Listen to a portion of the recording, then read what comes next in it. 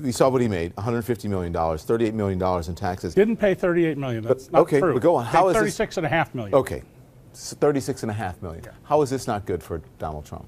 Oh, I think it may be good for Donald Trump. I mean, one of the things that's very strange about this is Donald Trump probably would benefit from releasing his tax returns with a lot of people.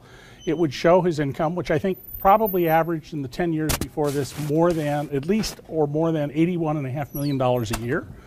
That would put him almost in the top 400 tax returns. Why is he hiding his tax returns? Well, I think he doesn't want us to know other things. Yeah.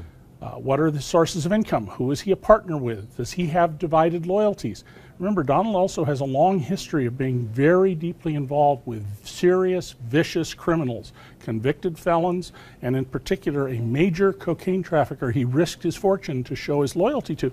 So maybe there's stuff in those returns that will tell us about the Russians, about criminals he's involved with that he doesn't want us to see. So mailed to your home, anonymously, you said? Yep. Do you think it's possible that he could have sent them to you? Oh, absolutely. I think Donald may well have been the source of the 3 pages that went out last fall.